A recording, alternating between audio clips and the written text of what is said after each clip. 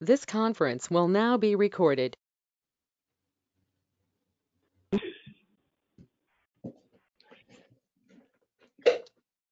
Okay, everyone. If you're calling in, and you're not a counselor, could you please put your phone on mute at this time? I'm going to do a quick roll call here. Counselors, you can put your phones off mute. Counselor Fackrell?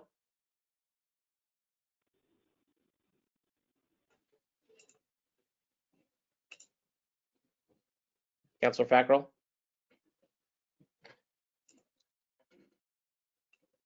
Counselor Jesse? I am here.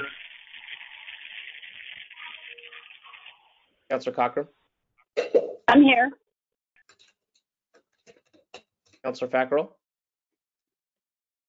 Can you guys hear me? We can now, Rita. Well, I'm really having trouble with this, so I'm gonna get offline and I'm gonna phone in because I'm having trouble. So I'm here, but I'm leaving. I'll be back in a minute. Okay, we'll wait. Well, you don't have to wait for me. It might take a while. Hold on. Gary Smith?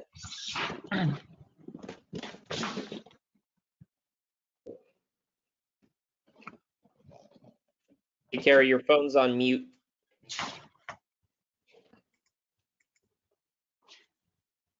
Oh, I'm now talking to you. Awesome. Thanks, Carrie.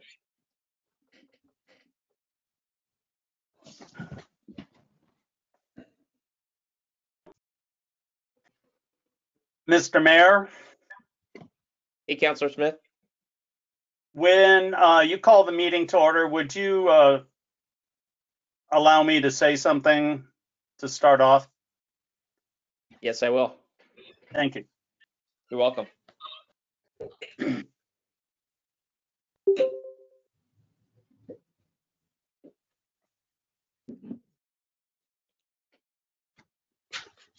Okay, folks, we're going to get started here in just a minute.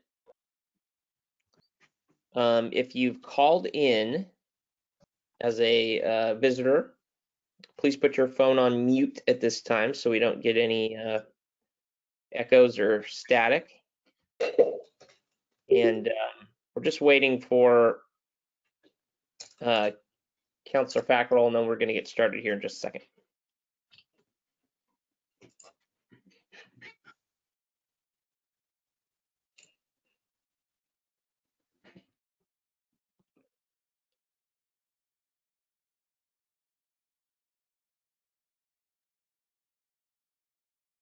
Any sign of Counselor Fackrell, Chad?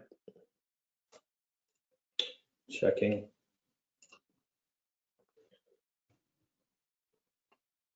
Nope, not yet. Yep.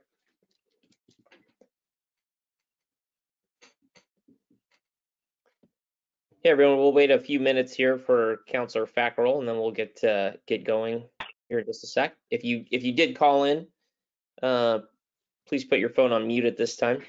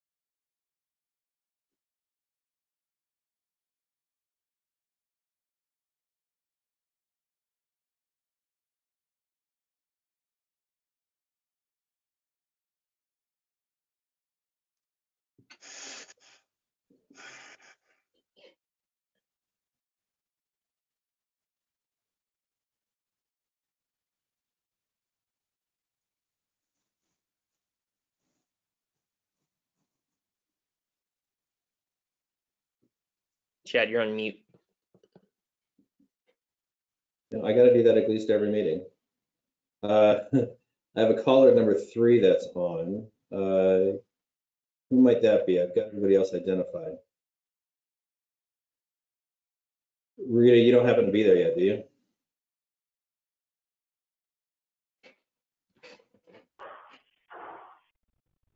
Caller number 3, could you identify yourself?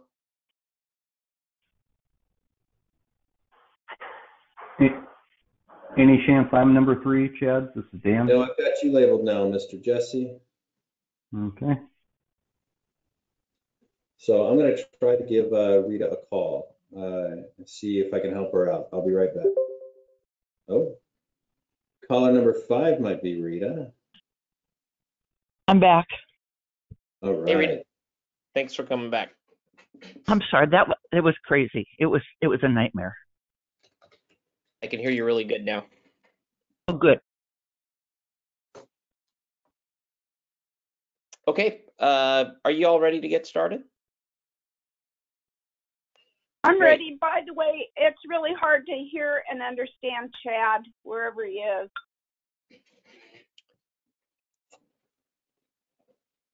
Okay, we'll do the best we can. I'll speak up.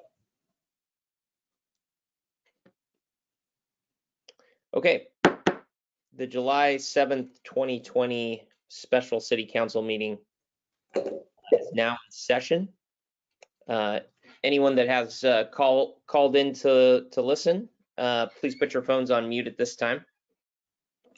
The purpose of this special meeting is to go over resolution 949, extending workers' comp, and then also later on in new business to discuss consideration to initiate an ORS 33.710 judicial validation proceeding. And this is in reference to possibly building a new fire station on a location. And as we are doing our due diligence, we want to make sure all our T's are crossed and I's are dotted, and that there isn't anything zoning wise or anything that could interfere with that. So this process is to discuss that. At this time, Councillor Carrie Smith has requested to make a statement/announcement. Councillor Smith, would you like to go ahead? I would. Thank you, Mr. Mayor. Yes. Council, Mr. Mayor, at this time, I feel it behooves me and saddens me at the same time. I must resign my position with CERT.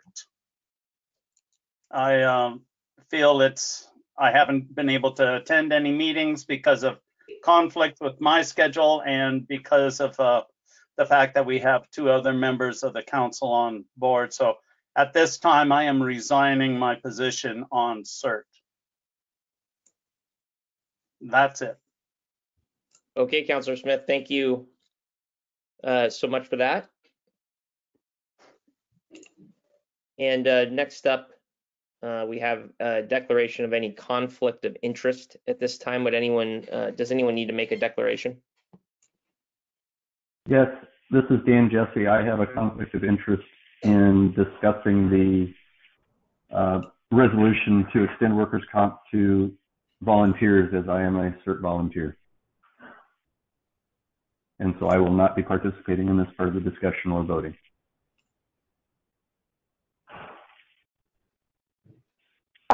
This is Paulina. I'm going to declare conflict of interest on resolution 949 because of being a member of the CERT group.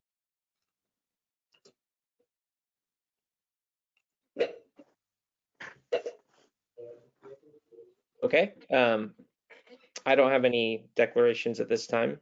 Does anyone else? I don't. I don't. Okay. Thank you. Next up, we have a visitor section, 3-minute visitor section.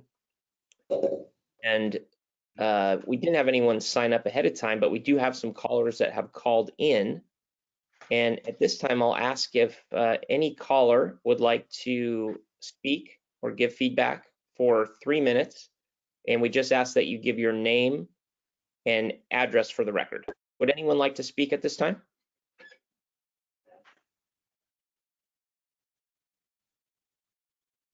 Okay. Thank you all for listening in on the meeting. Next up, we have ordinances and resolutions, and we have resolution 949 extending workers' comp, and we'll go ahead and give that to Chad. Okay, thank you very much. This resolution is to extend workers' comps to various groups within Gearhart. I would like to suggest that we make one change to the volunteer resolution 949, item number 6, under community service volunteers / inmates. I'd like to move that X from not applicable to applicable. That way we have certain groups covered for pop-up volunteer efforts. Not that we plan on using inmates at this time. So with that change, I would like to then also ask Peter to kind of take it moving forward to see if he had anything to add to a way to make this happen. Yeah, so I had kind of a protracted discussion with the OGEC, culminating in a letter of guidance that arrived this morning regarding workers' compensation. And you know, one of the in the past we've been told by the OGEC that the city council can vote to cover all city volunteers with workers' comp insurance, which is what our insurer requests, but that the city council cannot vote to cover itself with workers' comp insurance, even though all other volunteers are covered, because that would be an impermissible conflict of interest.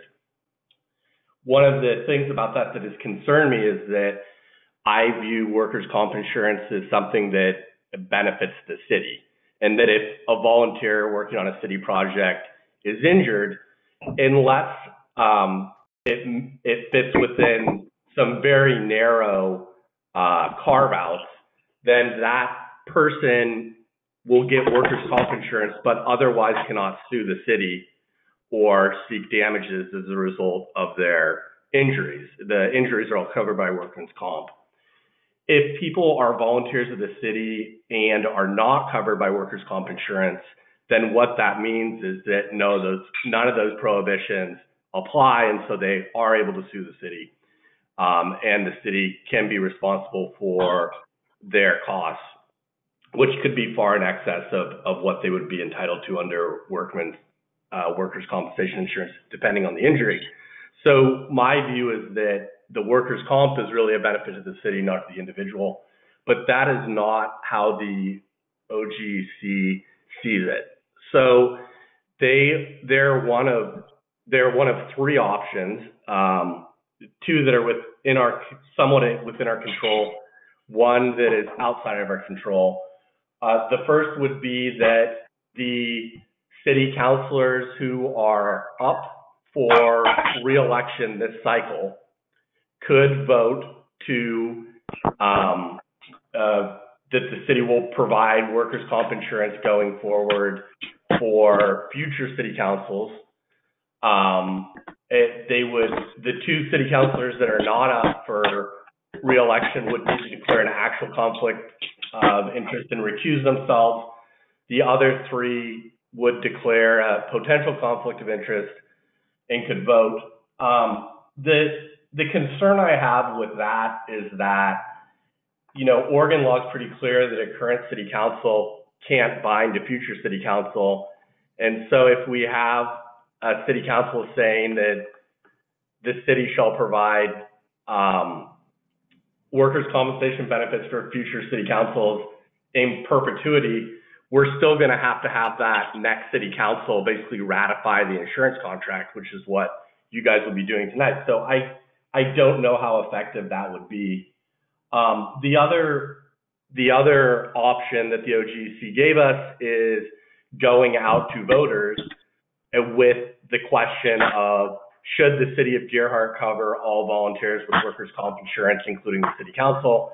If the voters authorize that, then going forward, the city council would be covered, and we wouldn't have the conflict situation.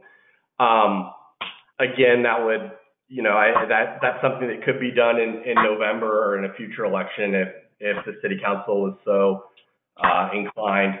The third would be a carve out from the state laws, such as, like, for instance, right now, if someone were to give you city councilors, a ticket to play pickleball worth $5, that would be allowed because it's under that $50 mark.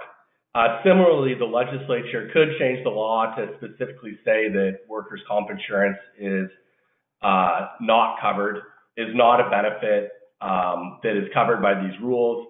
That would take, the work of Senator Johnson, as well as whoever the state representative is next in the 2021 session. And so that would be outside of our control. But, my job as a city attorney is to always advise you on legal risk. And any time that city volunteers, whether they're volunteer firefighters or volunteers building the trail or what have you, any time that they're not covered by workers' comp insurance, if there were to be an injury, that would be, there's some significant downside liability because they are able to sue us. Because our insurer has requested that we provide workers' comp insurance to all volunteers, the fact that we're not, and we can't right now, but without violating ethical rules, but the fact that we're not could complicate coverage. So that's a conversation that Chad and I are probably going to need to have with our insurer in the future. So that's kind of where we are today. And again, we got the guidance that we got today. It was not the guidance that I was hoping that we were going to get because it doesn't solve the overall problem that we have, which is liability to the city. But when the OGC provides us with guidance, if you as a council were not to follow that, that would put yourselves as individuals in potential liability ethics, with a potential ethics violation with the OGC, which is something that no one would ever want to do. I have a question. Yeah. Why can we not just carve out the counselors from the coverage? Well, that would be one other option, is that we could say that members of the city council are not covered by the insurance. That's fine. They could even say in their role as a city councilor, since some of us have dual roles, we can still recuse ourselves, but at least the remaining counselors could get a vote. Right. So the way that it works is that the two people that have identified having conflicts of interest due to their current membership in CERT would recuse themselves, and then the city council would exclude the city council from coverage. But theoretically, any CERT members, if they're performing their duties as CERT members, would be covered. If you guys are performing your duties as members of the city council, you would not be covered.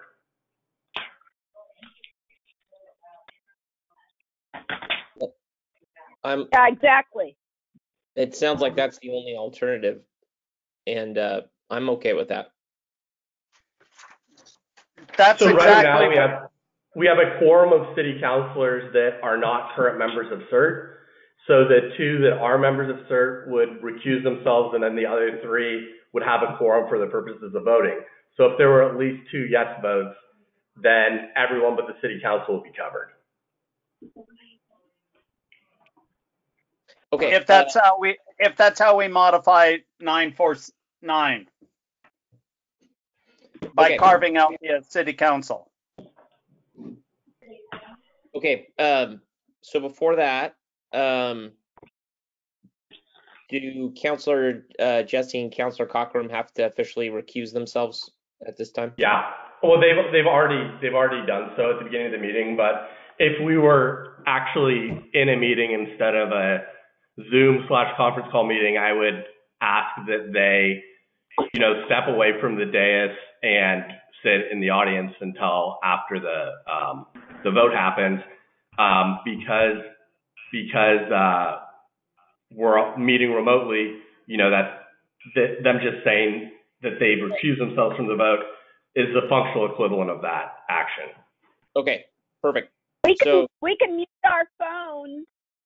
No, that's okay. So we just need to hear from Councillor Cockrum and Councillor Jesse, just stating that you're going to recuse yourself from further discussion and a vote.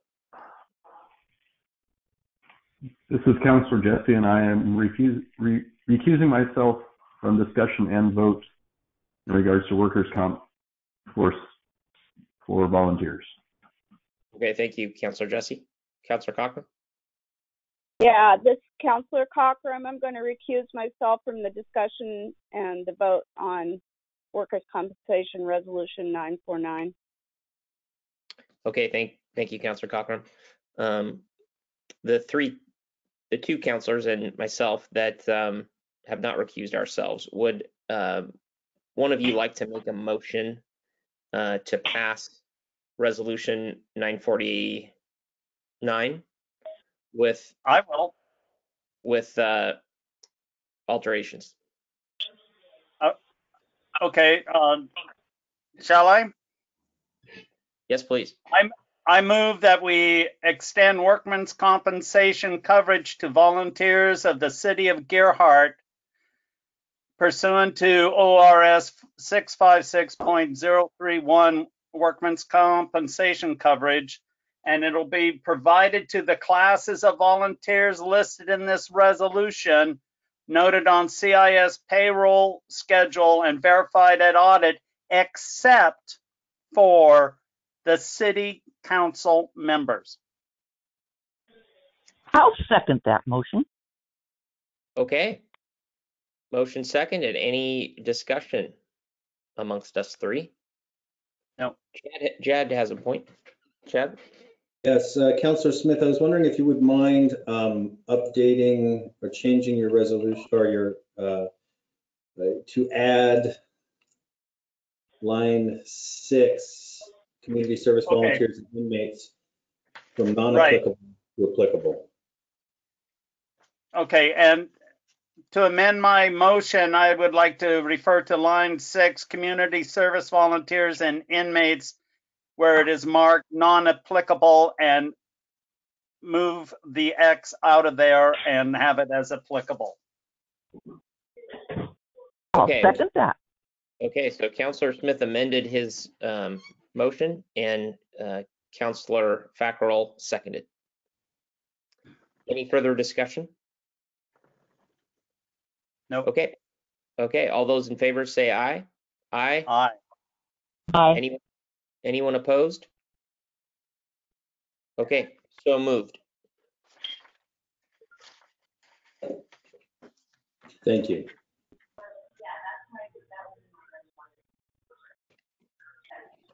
Okay. Moving right along under new business. We have consideration to initiate an ORS 33.710 judicial validation proceeding, and I'll let Peter comment on that. Well, this is something we mentioned at the last city council meeting, and there's, as all of you are aware, and as the people that are listening are aware, I think, the city council has gone through some due diligence, or a lot of due diligence, regarding a potential site for a potential future fire station. It's known as the High Point site, and through that, that site is not currently inside the city of Gerhart, is directly adjacent. The properties may or may not be covered by certain CCNRs for the Palisades Homeowners Association. We've received some correspondence that they are, because that homeowner association is in existence, et cetera. And then we've received some correspondence that says that HOA is defunct. Chad and I have looked through a lot of the documents that are on the original plat and that cover the homeowners association. John Crawford, who's the president of the homeowners association, who is on this call, has raised some points with us, such as sightline, that there might be a sightline prohibition on constructing the firehouse on certain portions of the property, et cetera. And I've looked at those. Chad looked at them. I would interpret that to say is a sightline to the extent that it exists on the prior street or the western street, not on the street where that parcel would be. That's how I read the documents, and I don't see anything in there that would prohibit it. But I think that what we're trying to do in our due diligence to the extent possible is to get certainty as to whether this is a site where the fire station can be constructed. Fortunately, there is a proceeding under Oregon law called a validation proceeding. It's found in ORS 33.710 and ORS 33.720. It's what's called a proceeding in rem, which means it's a proceeding about something. In this case, the something is a firehouse and whether it can be built in that location. And the benefit of the validation proceeding is that a judge will look at the issue.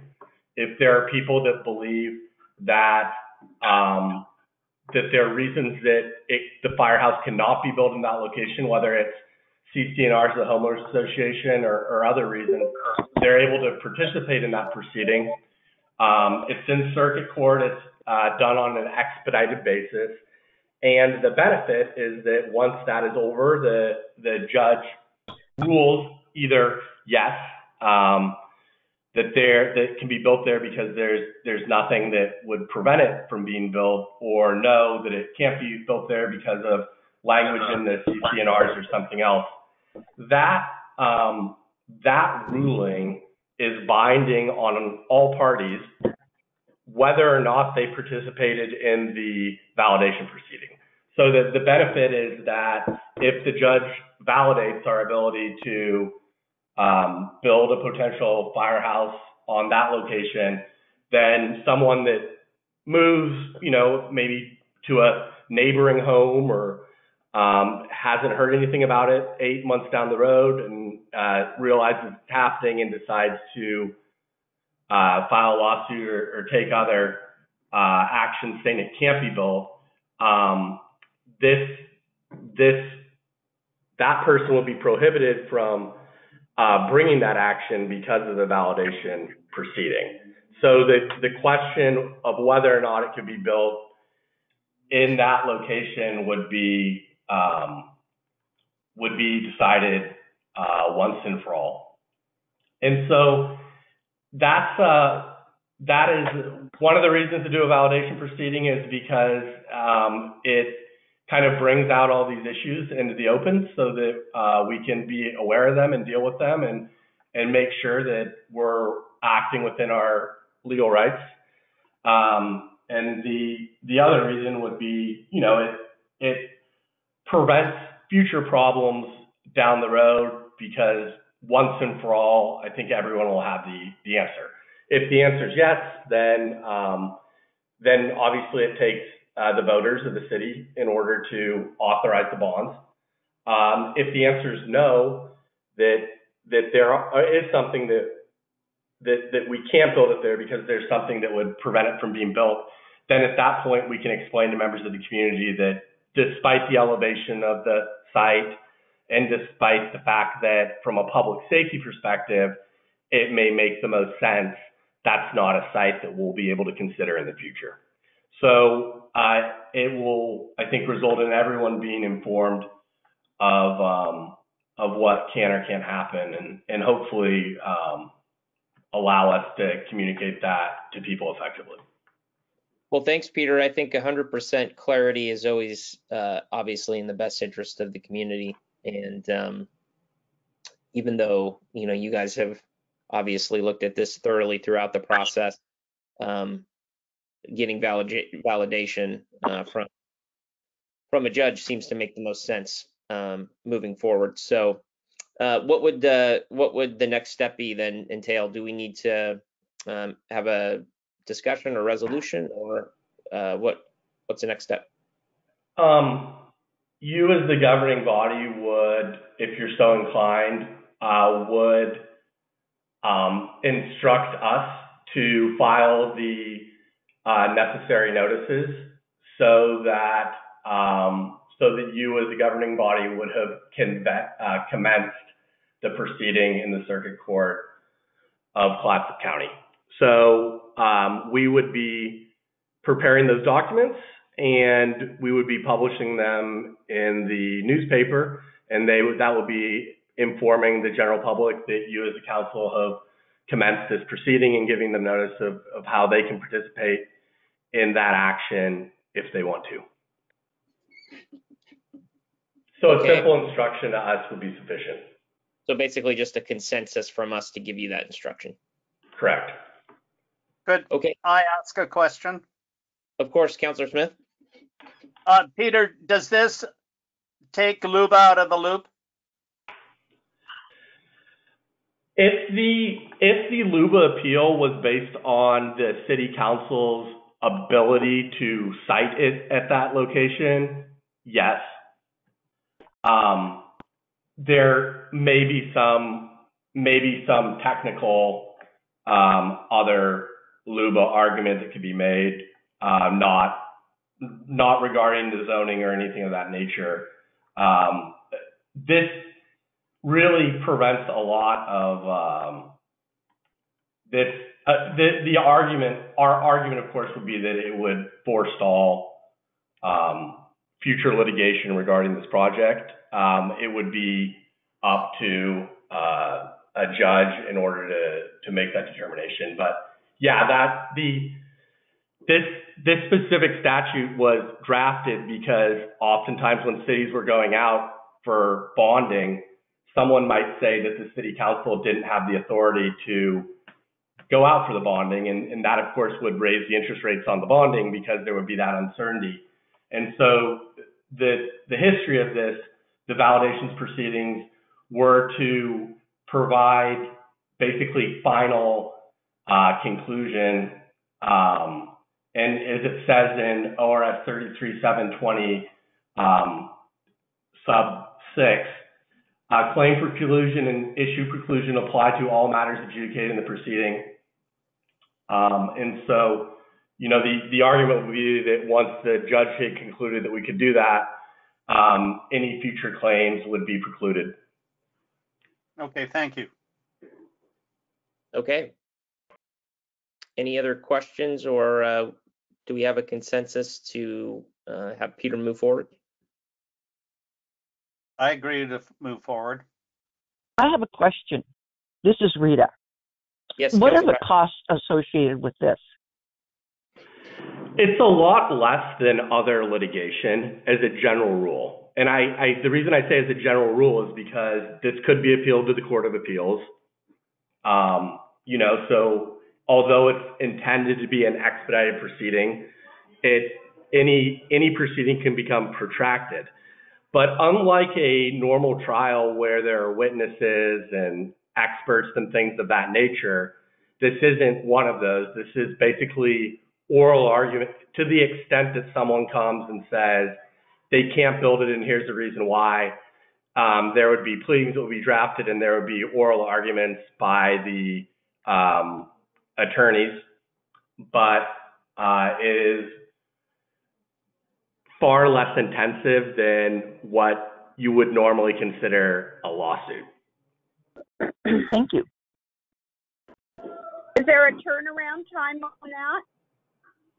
Approximate? Yeah, so it requires notice 3 weeks in a row in the newspaper general circulation in the county. Then there are 10 days after that third notice where someone could bring a claim. If nobody brings a claim, then we would ask that the judge validate it, and it would be essentially over. And if someone appeared and said that we couldn't do it and here's the reasons why, then the statute says it's to be expedited, but it would depend on the availability of the judge and their staff time and how much briefing they needed. I have been involved in a validation proceeding before, and I want to say the circuit court portion of it was concluded in a matter of weeks, is my recollection. It was appealed to the Court of Appeals, but then it settled prior to oral argument. So that one dragged on for a period of months because it had been appealed to the Court of Appeals, but absent that, then it's usually pretty quick. Thank you. Okay, thank you. Any other questions, or do we have consensus? Well, I concur with Terry, what Terry said. Okay. I agree. I'm happy to have you proceed. Okay, and I am as well. So you got everybody on board.